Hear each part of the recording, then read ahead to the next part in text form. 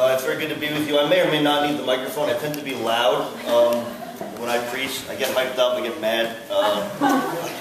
People say that sometimes I preach best when I preach mad, so I don't know what that means, but anyway, that's how it's going to be. If I speak quickly, Katie, you, where are you? Wave your hand, okay, because you always tell me that I speak too quickly, so please remind me if I speak too quickly. I tend to do that as well. First, thank you very much for having me here. Just a little bit about me. I graduated from Duke University as an undergrad in 2010. And I studied political science with a focus on international relations, and I minored in English and religion. So basically I did a lot of reading and writing all the time. Couldn't get enough of that. I've actually been at UVA since then as I graduated. I worked first with the undergraduate chapter of InterVarsity, then I planted the Asian InterVarsity chapter. I've actually had a connection with GCF since I was an undergrad. I actually met Brother IJ when I was a student leader, and he came to preach and speak to us during a leadership camp about prayer. And I actually really remember that time. It was a pretty difficult season for me, and that was a pretty important time for me to be praying. So I really appreciate that. I appreciate it, and I'm glad to be here with you today. Also, as I've gotten to know folks in this fellowship, I know I don't know a lot of you, but I know Issa pretty well, and I got to know Janelle better. So again, it is a great pleasure to be here. So some of you know that I'm the campus staff worker. Yeah, there we go. For Asian InterVarsity Christian Fellowship. We are the youngest Christian group on grounds. So if you don't know us, that's fine. Again, we're only 2 years old. I don't expect that. We don't have, I like being here because we don't have musical worship right now. We're kind of a smaller group. Mostly Bible studies, what we do is most of our main events and kind of one-on-one discipleship. But, you know, God gave us a vision to do ministry in a way that could help students in this campus see how ethnic identity and spirituality and spiritual life with God are important intersecting things. That they're actually intentional and designed things by God. That my culture, my skin, my eyes, my blood, and my name are not coincidences that I just happen to be born into, but it's something that God ordained and wants to use. And I realized throughout my own spiritual development as we crafted this vision that a failure to recognize the importance and the value of ethnic identity means that we will fail to use gifts that God gave us for His kingdom. And we'll also fail to repent of sins that are embedded in our culture, because all cultures, like everything is tainted by the fall, right? So even our culture, even the things that we tend to do, we think are normal, they are tainted by the fall as well. So if we are not intentional about pursuing and understanding our ethnic identity, we will miss out on some things. So those who have ever been to AIV, members of mine here, you know we don't always make culture or ethnicity like the main focus of the Bible study, but it is often a place of application or a lens through which we interpret the text to better understand it. And as I was thinking about what to preach here today, I kept coming back to a text that's very relevant to me. And actually, as David, you shared again, thank you very much for your testimony. It actually confirms more and more the value and the validity of why I'm preaching this text. It is a text that's been very valuable to my own spiritual life. It's been a text that's been very central, very cornerstone to the way that AIV does ministry and thinks about ministry. So this is a text from the heart of the vision of Asian InterVarsity in my own spiritual life. And this is a text that it's important if everybody knows it, but it's actually really valuable. Even more valuable if I'm prepared to bring my whole self to it. And that means that I have to bring my whole self, including my culture and my name and my blood. It means that I have to bring my ethnic identity to this thing so that I can speak into it. There's more there if I'm willing to do that. I hope that tonight, a lot of you don't know me, right? So if something doesn't sit right, or you don't like it, or you think I'm annoying or whatever, don't worry, I'm not going to be here next week, right? But if you do hear something, if you hear a voice behind my voice tonight, somehow, may that be a way that you know that it's actually God speaking to you. It's not me. I don't have an agenda for you. I'm not your staff worker. I don't know what's going on in your lives. It doesn't matter to me in a sense, and I don't matter to you. And let that be a blessing to us. Let that distance be a thing that speaks into what God is actually saying to us tonight. The text we're going to look at is Luke 15, 11 to 32. It is the parable of the Prodigal Son. At least that's what it's called in my American English Bible, the parable of the Prodigal Son. I think there's a better name for it. We'll get to that later. And this is probably the most famous parable, the most famous piece of scripture that exists. A lot of non-Christians even, people who've never been to church, they heard of this term at the very least. Oh, the prodigal son's come back to, whatever. But we've heard this term before many, many times. And I think this is a very rich text. It's very rich, which is why it has transcended the church and gone into secular culture. People know this term. But it's also rich because there's a lot of substance in it. But to get the full substance of what's going on, I'm going to ask you to do something sort of interesting. I'm going to have to ask you to purposefully imagine that the characters in this text are all Asian. So, I'm Chinese, right? Yeah, there we go. We can laugh. It's awkward. Right, there we go. I'm Chinese, so I'm going to imagine that all the characters in this text are Chinese or Chinese American. Vast majority of you are Korean, that's great, so you should imagine these characters as Korean. If you're Filipino, imagine them as Filipino. If you're Vietnamese, Indian, something else. If you are Asian in particular, imagine them as of an Asian culture, the way your parents are, your uncles, your aunts, your cousins. Think of it that way. See them wherever you are as your people. Now, normally, okay, I am like a campus minister, I'm not just up here being crazy. Normally, you do not want to impose a particular vision upon the text. That is called eisegesis. It biases your reading of the text. Yes, I know that. I've done hermeneutics, I'm in seminary, I get it. However, why am I asking you to do this? I'm asking you to do this because most of the time, we accidentally already have a lens on the text. We believe that everyone in the Bible is white. I grew up in a Chinese church, and in my Sunday school, we had felt figures with Jesus, all like 6'5", with a long face, blue eyes, flowing, kind of blonde brown hair. And I'm like, wait a minute, as I grew older, I was like, that's not what Jesus looked like, because Jesus was a Jew in Palestine, right? But we've grown up with so many images of a white Jesus, that actually we have that so embedded in my mind, right? Even if you watch like the Bible series on History Channel, most of the guys are actually kind of white looking. Right? We have this white view of the scriptures, and that's a problem. This is a serious problem because the culture of Jesus' day is absolutely not at all white. It's not at all modern America. It's not colonial America. In fact, and here's why we're doing this. In fact, if you replace your white lens with your own culture's lens, your family-oriented culture, with the way you guys think about money and time and work and respecting your elders, well, actually, you'll get much closer to first century Palestinian culture. There's a good, legitimate historical reason to do this. And also, these people were under Roman rule coming out of poverty. Most of us are immigrants, or children of immigrants. You know, that probably fits better to the text that we're talking about. We're talking about a culture that is under an imperialism, is under poverty, and is the minority. So that's why we're going to do this. You look at the text today, you're going to imagine them all as Asian. I also think it's good because if we do that, maybe it will help us hear it better for ourselves. Okay? So, let's do this. Alright. Luke 15, 11 to 32. Imagine them as Asian. Jesus said this. Now there was a man who had 2 sons. The younger one said to his father, "Father, give me my share of the estate." So the father divided his property between them. Not long after that, the younger son got together all that he had. He set off for a distant country, and there he squandered his wealth in wild living. After he had spent everything, there was a severe famine in the whole country, and he began to be in need. So he went and hired himself to a citizen of that country, who sent him to the fields to feed pigs. And he longed to fill his stomach with the pods that the pigs were eating, but no one gave him anything. When he came to his senses, he said, "How many of my father's hired servants have food to spare? And here I am starving to death. I will set out, and I will go back to my father, and I will say this to him, Father, I have sinned against heaven, and I have sinned against you. I am no longer worthy to be called your son. Make me like one of your hired servants." So he got up, and he went to his father. But while he was still a long way off, his father saw him, and was filled with compassion for him. He ran to his son, threw his arms around him, and kissed him.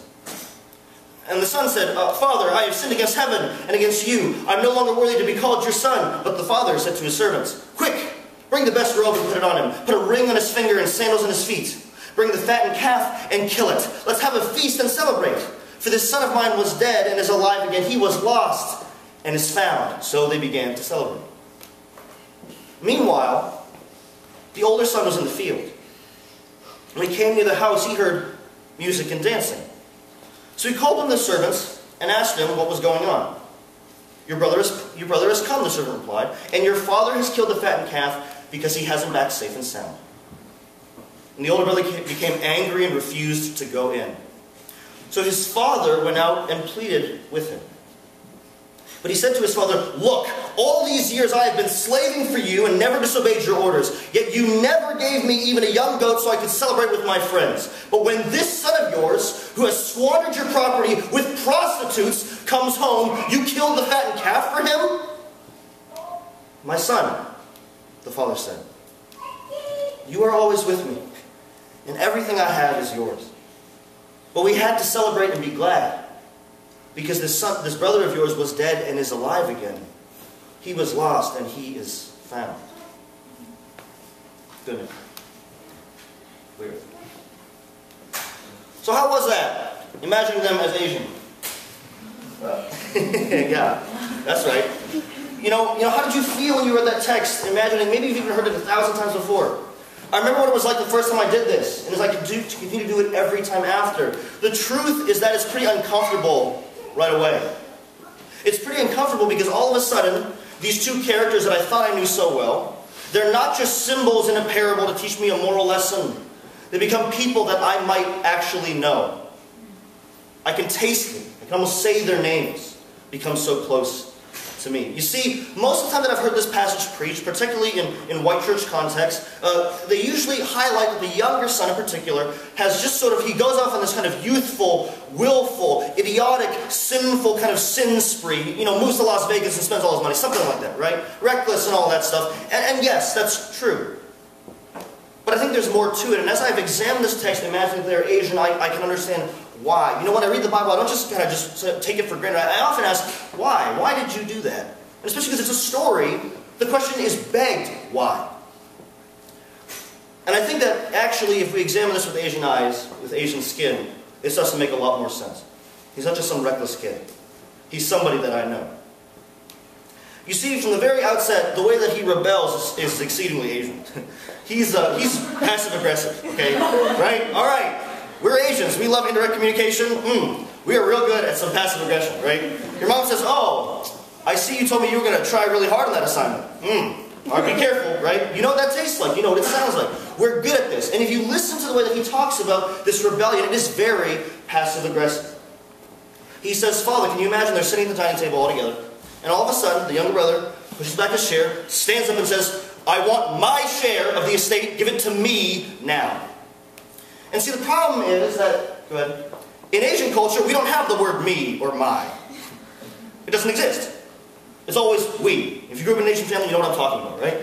I know a lot of white families, when they have multiple kids at different times, each kid gets, the same toy, so they can each have their own, isn't it nice? And as an Asian, I'm like, that's wasteful, right? That's 3 for the price of one. Why don't you, 1 for the price of 1, why don't you do that, right? Because when we're kids, you just share. It's ours, right? So if you're fighting, your mom will be like, stop, both of you stop, right? Or, when you get a car at age 17, oh, it ain't really your car. You know that, right? If you do bad on that next year's exams or whatever, mom will say, and you'll be like, but it's mine. Ma, who bought it? Right? Because they know, and we know that there is a we.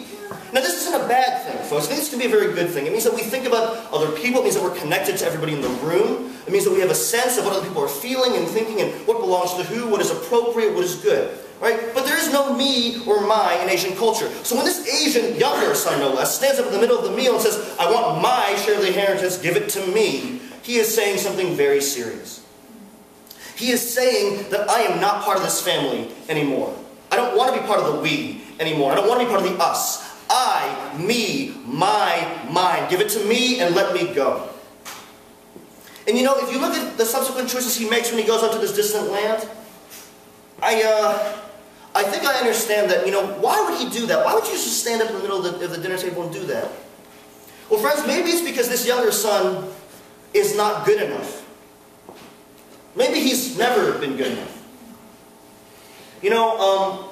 As I think about what it means to be good enough in an Asian context, there's so many unique things about it. It's not the same as the American upbringings that I've been surrounded by. Click one.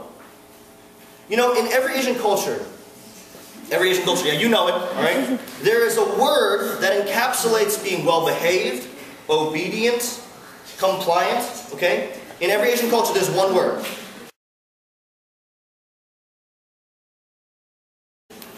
In Chinese, it's guai, okay? So I'm supposed to be Cantonese, right? You're a guai zai, if you're a good boy, that's good. Guai zai, oh, that's real good. If you're Korean, it's chak he, right? My pronunciation is bad, sorry, it's chak he, right? In Vietnamese, it's wang. Tagalog, it's masunuri. Okay? And actually, this isn't the same for everyone, but I know in Chinese culture, there are counter, the opposite words, like the antonyms, right? There are antonyms for guai, but we never use them. Because the only adjective that you should strive to be is that word. No other adjective matters. Right? You could be, the only other word is yai in Canton, which is mischievous, but it's not the same thing. Yai is not the opposite of guai. Guai is the ideal view of sonship. This is what it means to be a good son. If you're guai, a lot of other sort of shortcomings can be covered over if you're guai, if you're chake, right? Other sins can be covered over if you're chake. But the other words don't matter. This is the only word that matters. And if you are not this word, I pity you. Maybe you know that kid in church. Yeah, that kid in church who, never really got the Bible stories right?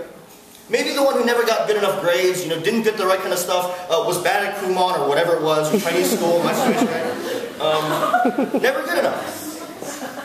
And I wonder if all your life, all you hear is that you are not good enough, if all you do in your entire life is see that you are not guai, you are not chakhe, that if it won't start to grate upon your nerves day in and day out, to the point that at some point you're just done.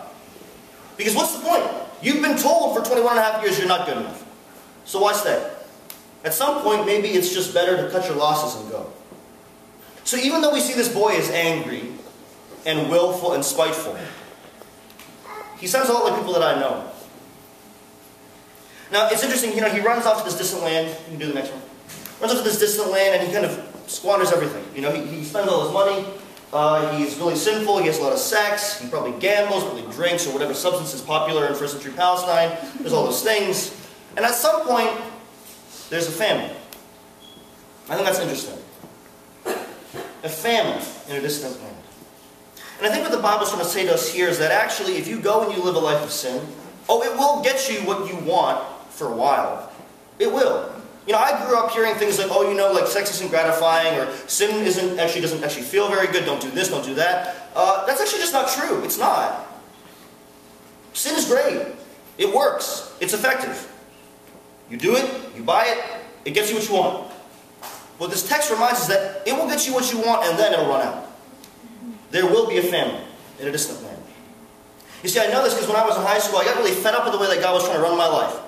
I kind of, in middle school, I'm still short, but I was a really short Asian American male, right? And if you know anything about being Asian American and male in this country, it's not very good for your cool points. Unless you go to like a probably Asian school. I didn't go to TJ, right? I grew up in the north, I'm in Boston, that didn't happen. And so when I got to high school, I was fed up with sort of this idea of being, so gracious and guai and compliant.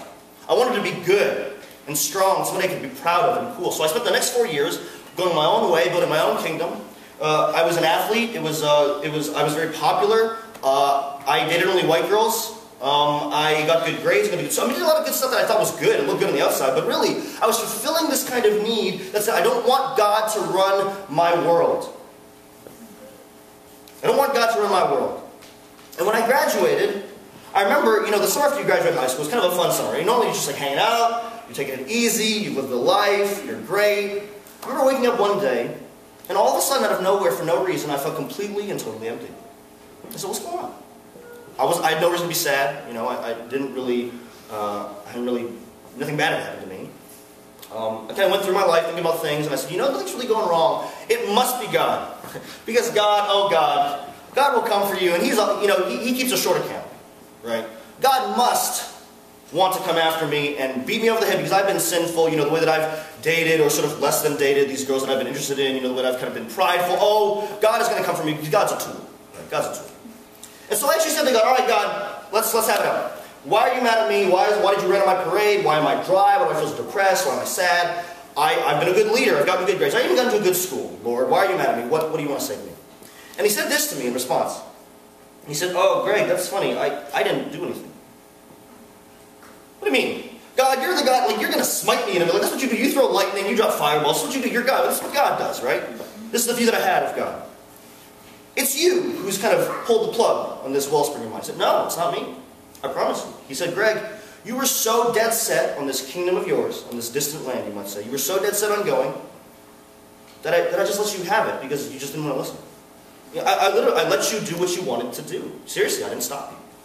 And he said, Greg, if you're feeling something bad right now, it's certainly not my fault.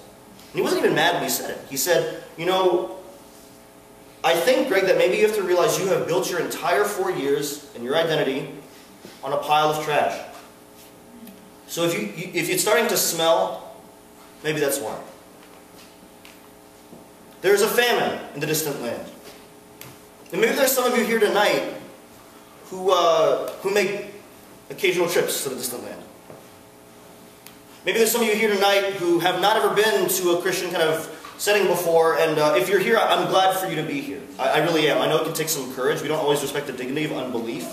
or a failure, or the questions or doubts that you may have. I'm glad you're here, if you are here. And maybe you've bought into kind of the systemic ideas of culture saying, you know, sleep with who you want, drink what you want, do what you want. It's all your life. It's yourself. It's your body, right? And yes, that can be gratifying. But maybe if your life is starting to feel dry, perhaps it's because there is a famine in the distant land.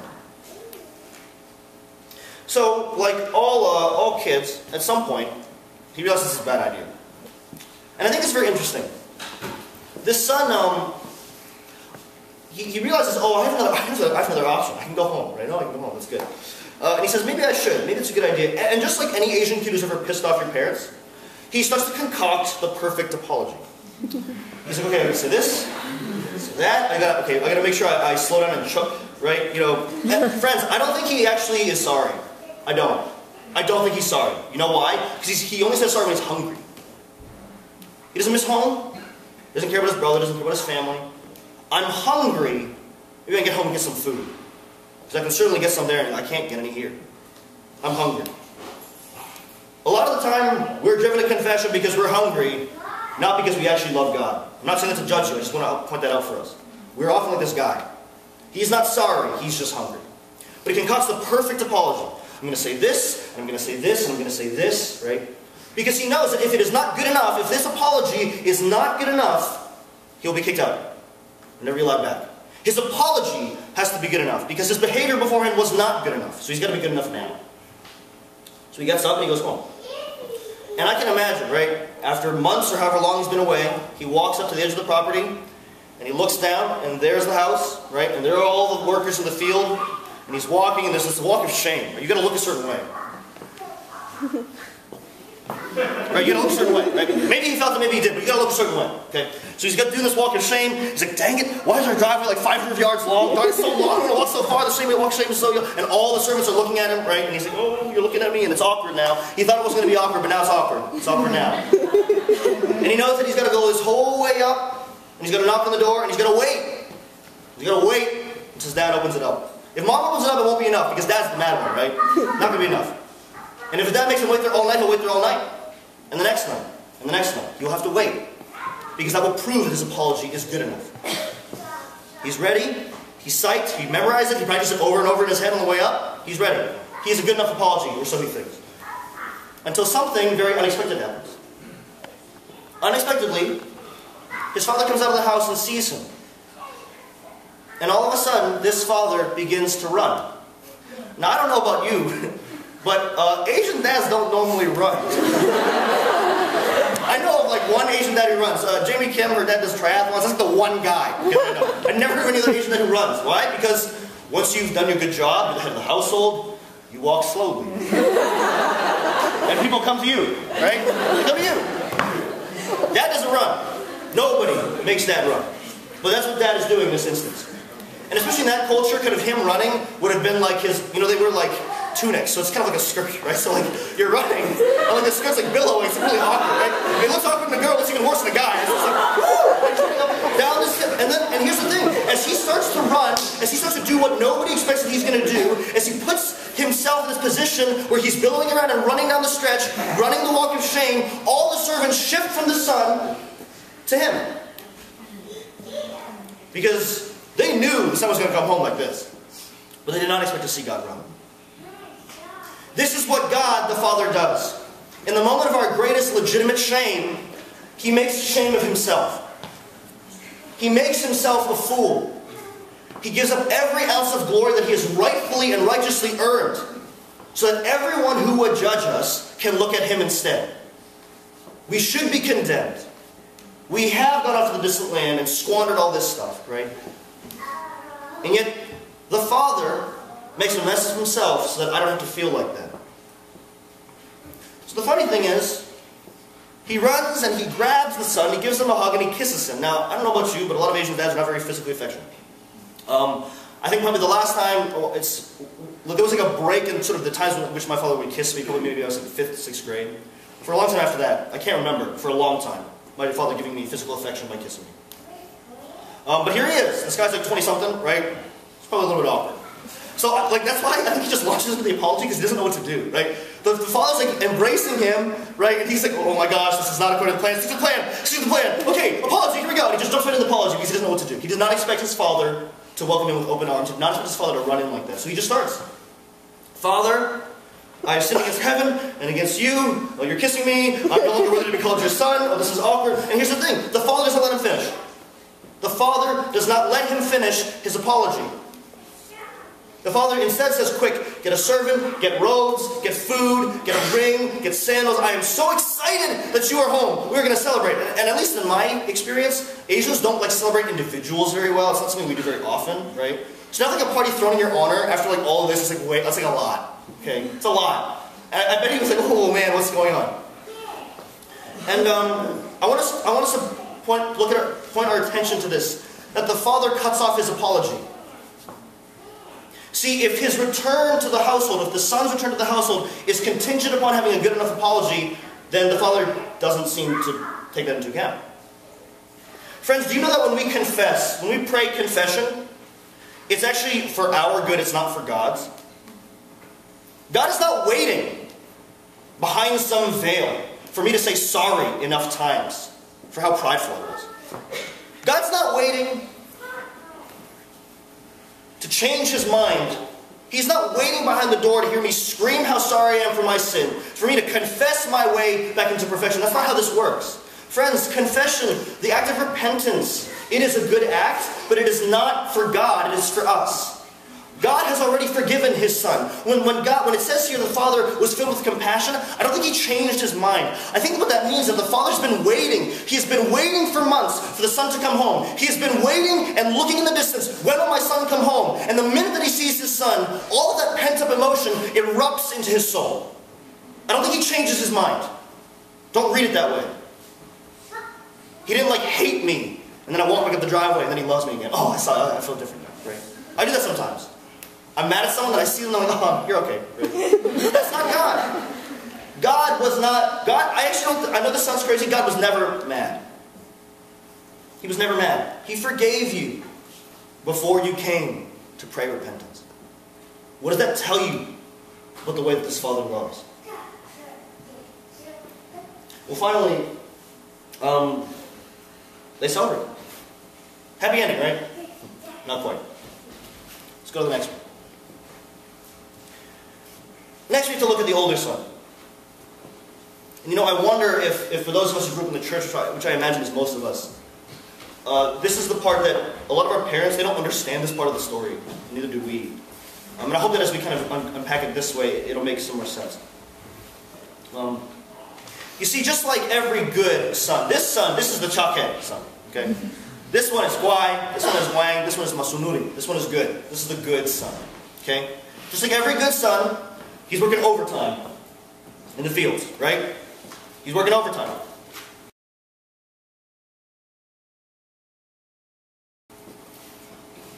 Whether it comes to my homework, or how often I'm supposed to pray, overtime is the standard. Which is funny because it's called over for a reason, but you know, overtime is the standard. You know, I think it's funny that overtime actually, you'd rather be caught overtime. Overtime in one place might cover up a sin in another place, right? So like, if he forgot to do something early in the day, like he forgot to like put the tools back in the shed, if he comes back late, and his dad's like, why did you not put the tools back in the shed? You say, oh, I'm sorry about it, I didn't get back to the field, I was working overtime in the field, right? And so then you'll be forgiven, right? Maybe overtime is the way that good sons, good daughters, rack up enough favor with the father to kind of buy some space lest we sin too much. Overtime. Right. And, you know, as he comes back from his overtime work, I think it's kind of strange also, he doesn't know what's going on.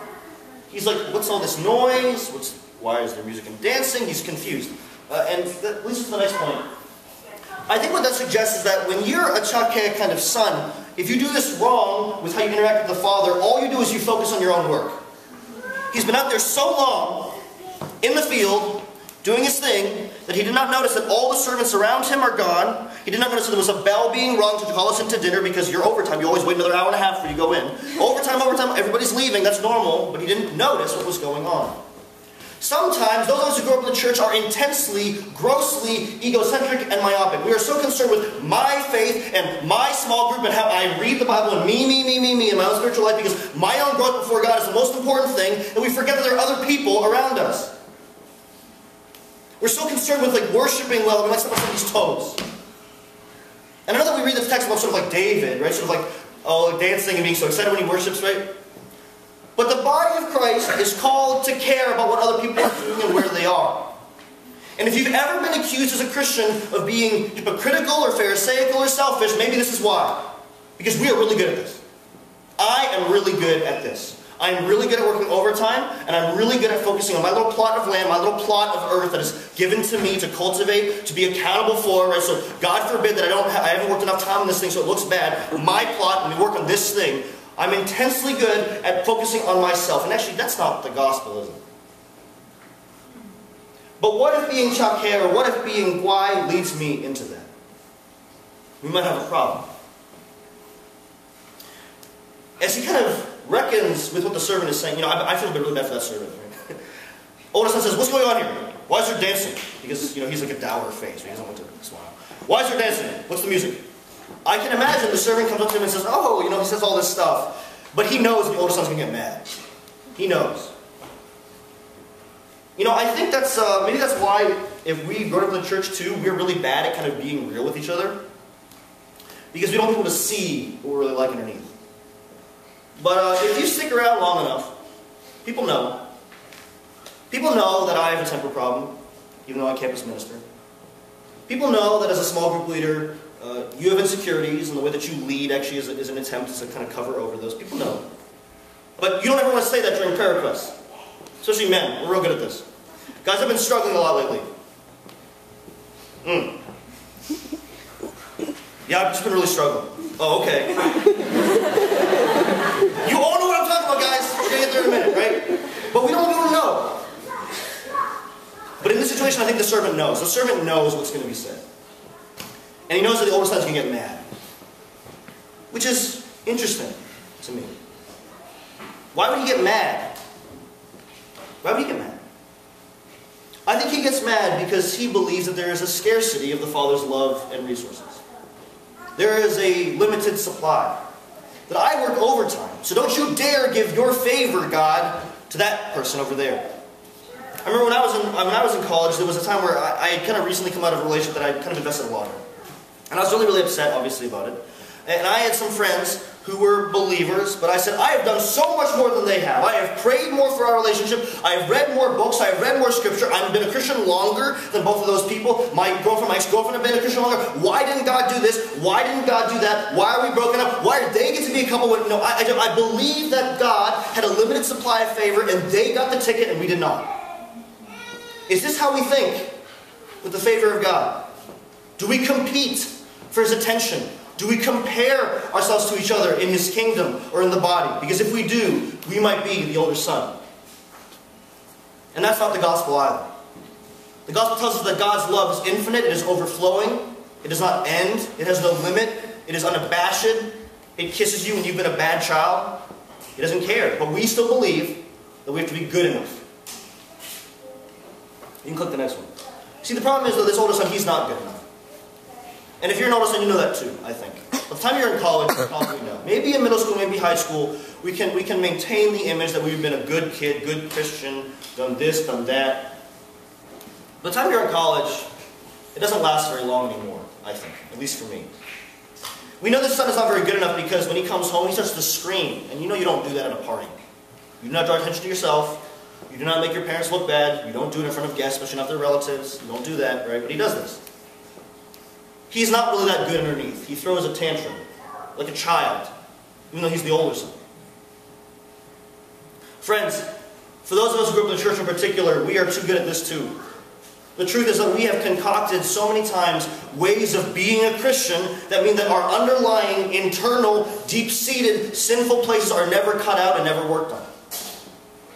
We think that because maybe I become prayer coordinator, that will mean that God does not care about the fact that I'm lustful and look at pornography 3 out of 7 days a week. We think that because we are encouraging to other people, or we serve, that maybe God will overlook the fact that I compare myself to other people, or that I really have bitter feelings against my siblings. But we're not actually good on the inside. And friends, we need a better gospel than that if that's the case. I need a better gospel than that. Because that kind of gospel, that kind of life is what makes me as the older son out in the field get bored with my life. I really appreciate in the testimony saying that life was boring every day in, day out. Reading the Bible, going to class, I get that. That is what life is like. If spiritual life with God is just drudgery, it is the same thing every day after day after day, trying to win His approval and be good enough. And it is hard, and it sucks. And I'm tired of it. Maybe you are too. When he starts to scream and make noise, man, I would not want to be anybody at that party. He starts screaming. Screaming, screaming, screaming. Get out here. What are you doing, Dad? Why is he home? Why did you let him? Screaming, screaming, screaming. And the most amazing thing is that his dad comes out and doesn't just like kill him on the spot. He comes out and he says what he pleaded with him. He reasoned with him, depending on your translation. The son doesn't have it. The son won't have it. That's already very gracious. The son won't have it. And here's, as if screaming wasn't bad enough, now he starts to name the specific things the brother has done. You don't do that. You never air your family laundry. It's really hard. It's a brave act in Asian culture to be able to do that. So we don't share with those things sometimes when we pray together, because we know it can feel like we're betraying our family. But you don't do that like this. And he just starts screaming, "My brother and prostitutes," he just says it out loud, right? You know, we can say things in veiled terms, but he just names it because he's so mad.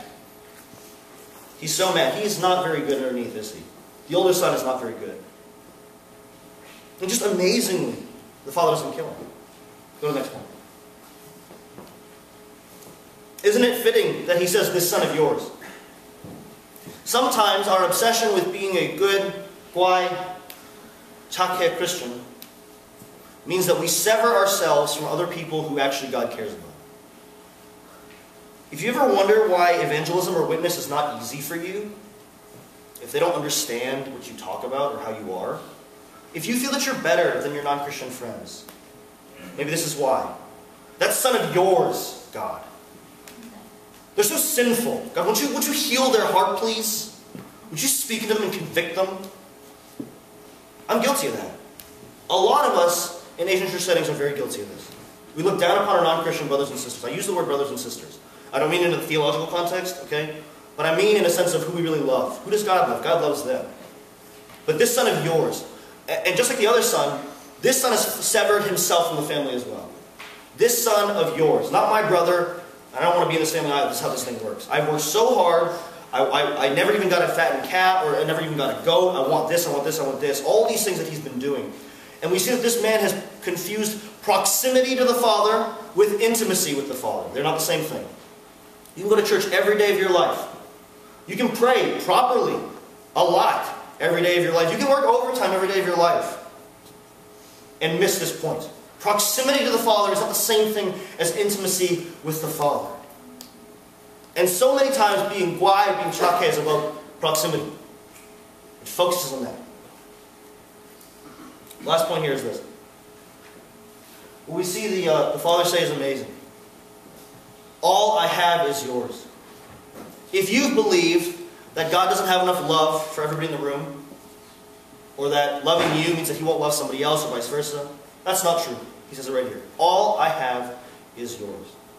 Everything you have believed about that, every iota of energy you have put into this dream of being a good enough child, being a good enough daughter, being a good enough son, getting into the good enough school, with a good enough salary, marrying the good enough spouse, to make good enough kids, all of that doesn't matter.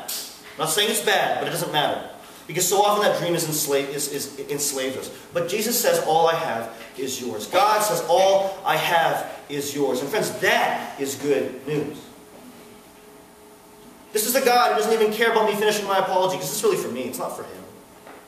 God's mind never gets changed. He doesn't get mad at me when I fail or fall short. He's been waiting all along to welcome me home.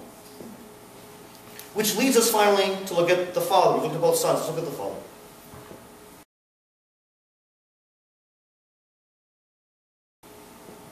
And what we're left with seeing is that simply, this Asian dad may not look like any other Asian dad you've ever known.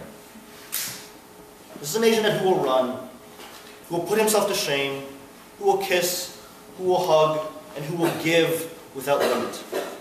Can we realize at the beginning of the text, the younger son asks for his inheritance and the father actually gives it to him? Normally you get slapped in the face. But he gets the inheritance. The dad says, okay. Because maybe just like with my situation in college, God said, I knew what you wanted, you didn't want to listen, and I love you. So I let you go. I didn't lock you in your room, I didn't ground you, I let you go. Not because I'm angry, but because you didn't listen. This is the father who gives and gives and gives. In the moment of the older son's sin, he says to him, everything I have is yours. All I have is yours. That's good news. This is a father who is different than any other Asian father that we may be aware of. Maybe your own father is not like this. If you have a father like this, you're very fortunate. But a lot of us don't or didn't. Go ahead. What we see is that this father is good enough. I don't have to be. You don't have to be. It doesn't matter how far off in the distant land you've gone and how much you've spent. It doesn't matter how angry and broken you are on the inside, how legalistic you may be. It doesn't matter. Because this father is good enough. And this father, he makes me good enough too. That's amazing, right? The younger son comes back and he welcomes him back home as a member of the family. See, you know, I'm not sure that this younger son will stay. He might run off again. He might do it again. But the father will keep on welcoming him back again and again and again. He makes him good. The son has lost his status as a son, but the father will give him a ring and give him clothes and give him a party that says, this is my son even so. I will make him good enough. He may not be good enough as he is right now. I make him good enough. I cover him with my love. I make him good enough. Same with the older son. All the hard work that you have done, all the things you know, if you grew up in the church, those are good things. And God will make them good enough if you let him.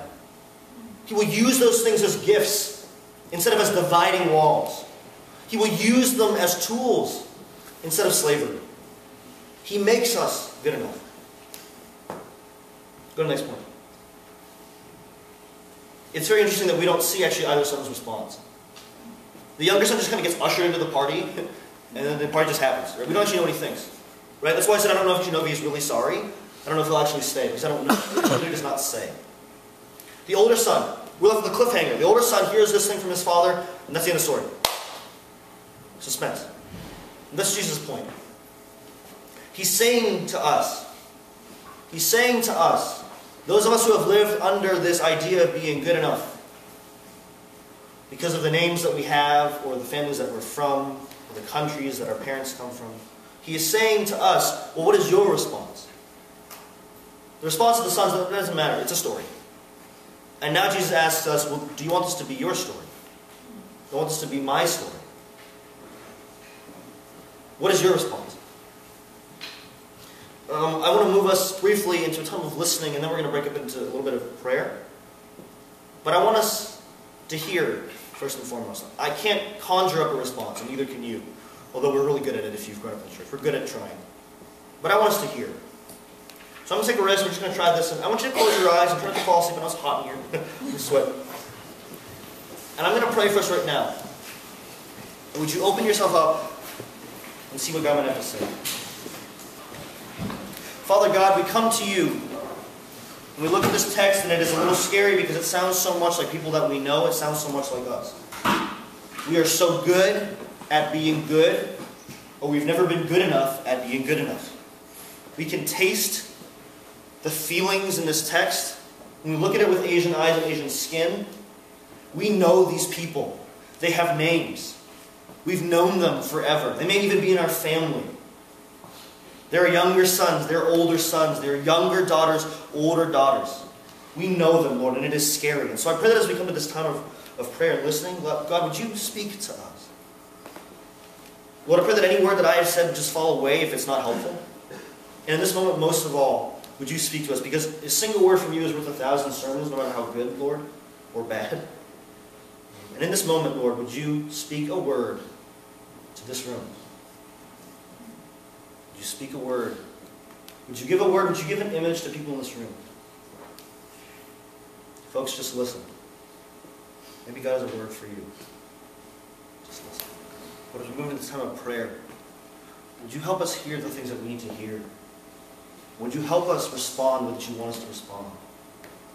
Lord, if there are younger sons in this room and younger daughters in this room who have made trips to distant land or are actually living there, who may be going there right after this meeting, Lord, if there are younger sons and daughters in this room, would you speak to them and call them home? Lord, if there are older sons and older daughters in this room who are just too good at being good enough and it's killing us, would you call us home? We would have intimacy instead of just proximity. Would you call us home?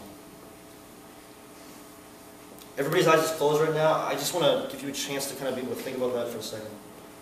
If you're a younger son or daughter and you're done with the distant land, if hearing this tonight, if hearing a word tonight, or you're ready to do that, would you just slip up a hand?